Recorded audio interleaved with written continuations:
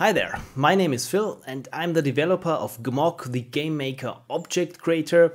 If you have no idea what it is, there's a link or a YouTube card for it, and also a link in the description.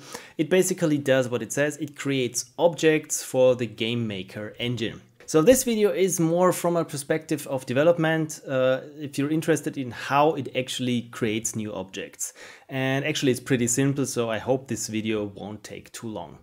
All right, let's create a new project here in GameMaker.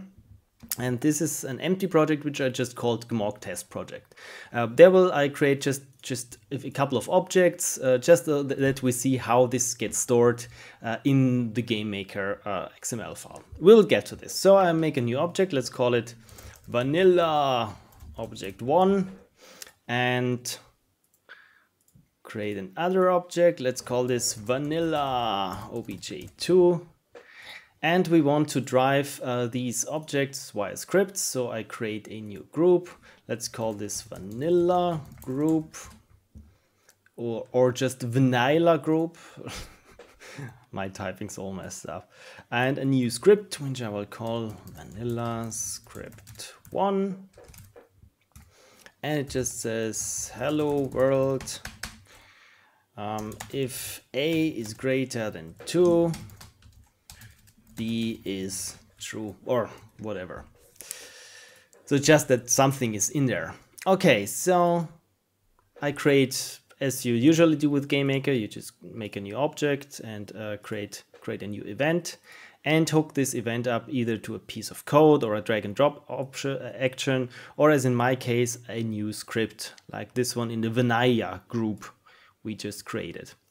Let's say this is our create script, and it also runs when we have a step event. Where it is, there is it.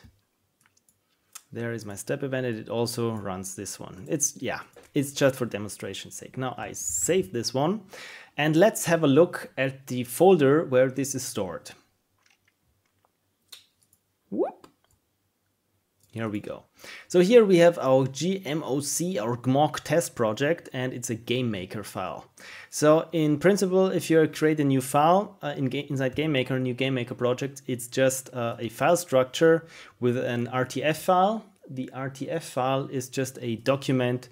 If you have here your game information, anything you write in here gets stored as RTF. That's not that interesting, but just for completion's sake, if I open this one here with my LibreOffice writer, here we are, you can see here a very faint smiley face. Let's make this a bit bigger, so that you can see it. So yeah, it's just a text file. Let's save it as RTF. And the other thing here is, which is the interesting part, is a GMX file and some folders. The GMX file, this one here, is just 1 kilobyte. So where's all the data? And let's open this file, the GMX file, up in a notepad. I use Notepad++, but you can also use it in the Windows Notepad. Just drag and drop. And I changed the language to XML, that we have nice colored markup. And there it is. It's nothing more than just a plain XML file, which gets read by the GameMaker IDE to populate your project tree with all the stuff you have. So it just says here, it got a bunch of scripts, which has a group. So scripts in the vanilla group, and there's just this one script in here. This one here, all the paths inside this XML actually are local paths that relate to this folder structure. So if we go to scripts, of course, we will find our vanilla group. And interestingly, the script itself is not in the group. For some reason, if you have in your, there we are, in your GameMaker IDE, a bunch of groups, and if there's just some kind of script in there, all the groups, no matter how nested they are, I just put it here, just if you're interested, no matter how nested they are, they just here appear outside of the group, just inside the scripts folder, and they're in effect, empty, and everything else where there's actually stored is stored here in this XML file in the project.gmx. So just if you're interested in modifying and playing around with this, if you have here a folder structure, it gets completely ignored unless you also have it in here. So you can see as soon as I save anything here, this XML file gets updated, and it also says me here where my objects are and of course where the GML files are. GML files themselves, let's open this vanilla script we created before, again is just a simple text file. It even is encoded in ANSI, so if you have fancy characters, you might want to encode it in UTF-8, but that's beside the point. The point is, it's just plain text you can edit and modify yourself with a text editor. So this was the project XML file. And now here, if we access our objects directory, there are 2 GMX files in there. And these GMX files themselves are, again, just plain XML files. But the objects here have a little bit more info than just a project by itself. For example, we have here an event type 3. What's event type number 3? Well, we don't know but what's event type number 1? We also don't know. You have to do a little bit of messing around with it, and it turns out event type 0 is the create event, event type 3 is the step event, and so on and so on. There are different kinds of events. Just if you want to find out what event type a certain event is, yeah, let's just try it out. This is how I made it. I made a new event and said, yeah, what's the number for a draw event? I just create a draw event and put something in there. Let's say, yeah, whatever action, like move to contact in direction 0, whatever. Save this one. Notepad++ tells me that this file has been modified. Let's reload this file. And we have here event type 8. So, okay, now we know this event number 8 is the draw event. And yeah, that's all you need to know. If you want to create your own objects, you just have to create this kind of XML file yourself. And I copy this and create a new text file here. And I call it manual obj2. And now this is important. What follows? .object.gmx. Get a warning that this is not a proper text file. Of course it's not. If I paste this here and say the language is an XML, and let's say event type, let's call this 8, and this one should just have a draw event, number 8, that executes a script, and this one is vanilla script 1. So the other events I don't need. I delete this and save it. So this should be inside our project, but if I reload our project, it probably won't be there. And why not? Yeah, we get here an error that we have an error in the script, in this ugly little script. So let's just make this a comment. So where is this new object? It doesn't show up there. Well, of course, yeah, let's reload these. You also have to tell GameMaker in its root project file, the GMX file, that there is a new object or a new script or a new anything. So I just duplicate this one and let's, how did we call it? Manual object2.object. So it's objects manual obj2. If I save this now and reopen the file in GameMaker, there we have a new manual object, and it has just, as I said before, the draw event, which executes this vanilla script. And this is basically it. This is how you create objects inside of GameMaker, because it's just some, messing around with XML files. And you have, of course, you have to know what kind of tags you need and how those are structured and so on and so forth, and what actually the IDE of GameMaker expects from these kind of GMX files.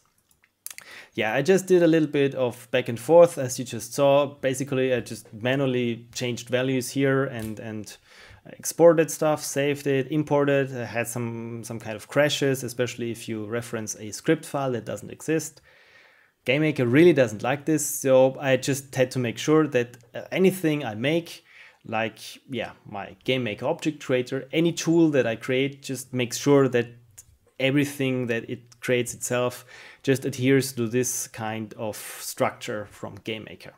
So how did I do this? We'll come back in a bit after I have had my coffee.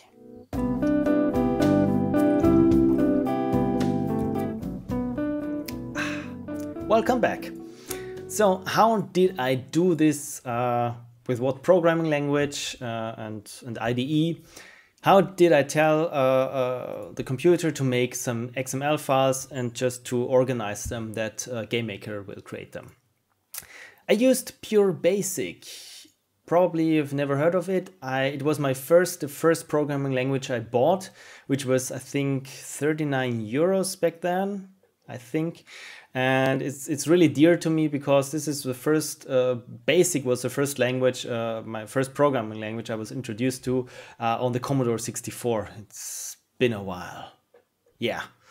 So let's have a look at Pure Basic and what GMOC looks like in Pure Basic. So this is a Pure Basic project, which is comprised of the main routines and this little window here. If I start my GameMaker Object Creator now, side by side, you can see, yeah, this is basically the layout.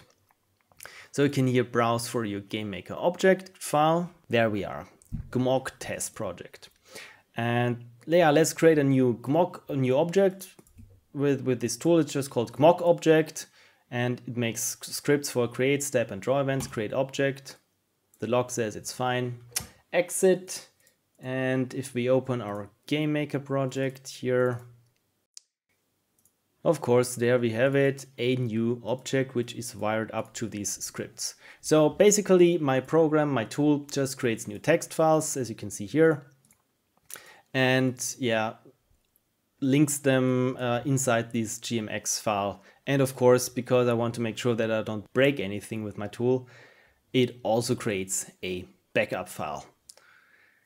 Yeah, anyway, let's get back to quick basic, how this happens. So if you set your options here, you just have some flags, and depending on which kind of those flags are set and you hit create object, it runs through a number of procedures. These procedures, this code right here, it just evolved over the years. It's not you can see it's from 2014 to 2016 already. It's not the prettiest code, not the best structured code. Yeah, by far not, but it's small. It's, how long is it? It's, I think, 1300 lines of code with lots of white space sometimes. So yeah, it's not huge. I still know what it does and how to maintain it. So if we look at the procedures, which are also, yeah, pretty randomly placed in here, like we have our file procedures and script procedures. Actually, the one that's important here is create GM object.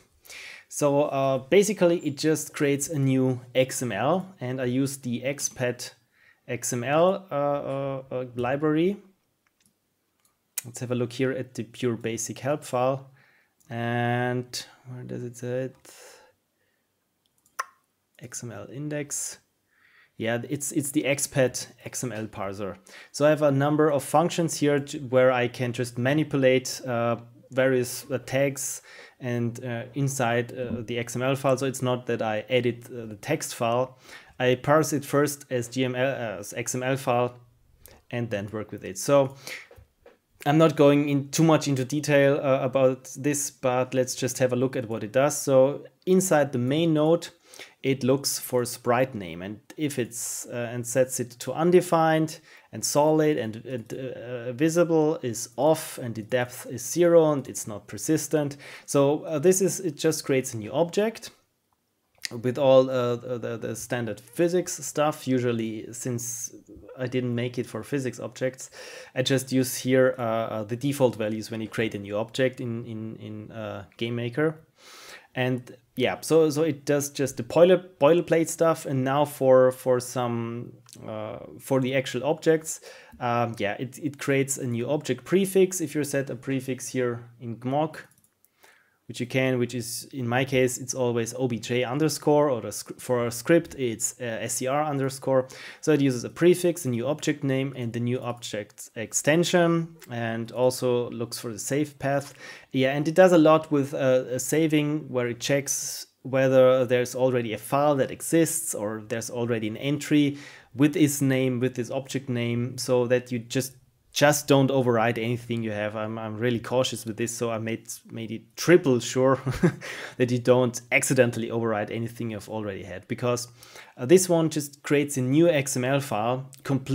As I said before, it doesn't modify the file so much as it just reads it all in. The whole XML is still kept in its structure inside GMOC. Then it just changes or exchanges or adds new objects there. And then it writes a completely new XML file. And because it doesn't look like a new XML file, and hopefully, which is the intention, GameMaker doesn't know that this is a new XML file. But yeah, as a programmer, I know since I'm doing a completely new XML file, everything has to be in order, and every tag has to be escaped, and so on, that it produces a legal XML file. And this is why I really rely on the expat XML parser, because it's pretty solid. Yeah, and just the rest, again, as I said, this one just creates a new XML file and new script files. And for the script files, as I said in the other video, you can use your own script files, your own script file templates, which have to be a certain name, and if they are in the GMOC folder, it will use these files. And if they are not present, there are some hard-coded script files in there, which I will just run you through. Where do we have them? File procedures, script procedures. There, create script file.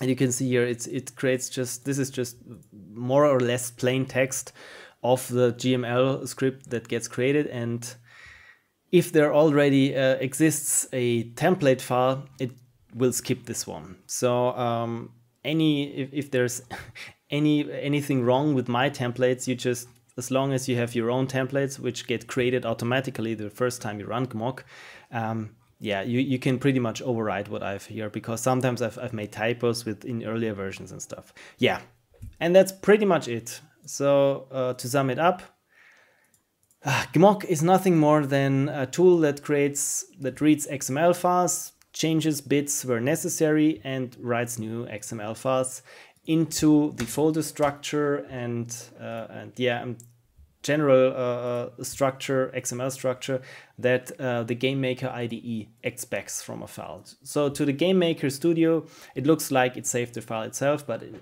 actuality, I just changed the XML file. Yeah, and that's basically it. So nothing magic here. It's pretty boring box standard tool coding, but yeah, to me it's always nice. I always get a nice and fuzzy feeling if I code a tool and it really works and it really saves me some time. And since this one has been in development on and off for over 2 years, and I just added bits here and there, yeah, it's pretty solid and I'm pretty happy. And especially with game jams, it saves me a lot of time. Anyways, again, this has been more or less advertising for GMOC than actually explaining how it works. Well, I hope it wasn't that bad. But yeah, again, thank you for watching and enjoy some coffee. Thanks for your interest in GameMaker. Cheers.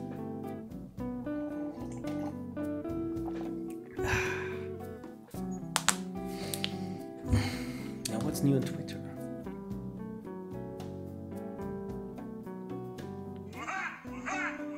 Just get an email.